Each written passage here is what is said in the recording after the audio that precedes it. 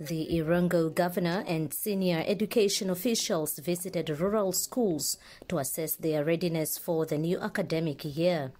At Tubusi's Oigap Primary, the principal revealed that the school has not offered face-to-face classes since March last year due to water shortages.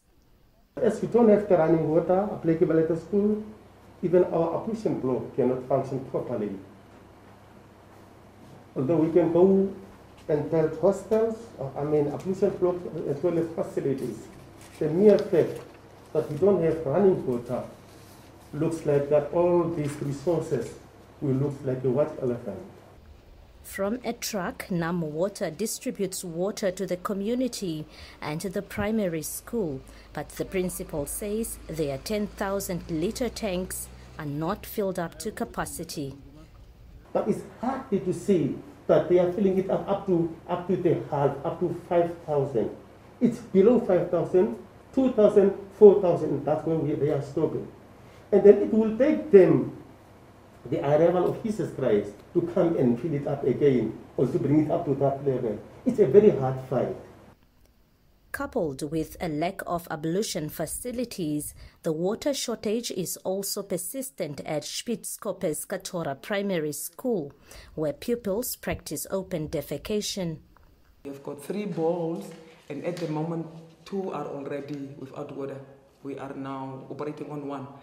I asked whether this borehole will take us at least up to the end of the year, which they doubt. Our ablution facilities at the hostel is not in use, absolutely. We have closed down, and as the learners were using the bushes, because the reason is our pipes are blocked. At Erongo Junior Secondary near Omashete, the principal says the school experiences a water crisis almost annually, given challenges with borehole equipment. Emphasizing that Daure's constituency is severely affected by drought, the governor says his office is working on the issue with the Ministry of Agriculture, Water and Forestry.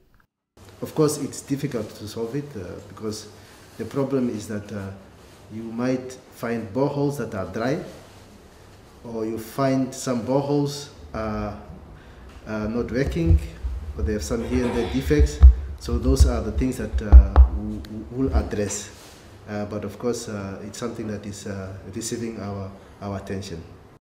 Renata Renkura, NBC News, Erongo Region.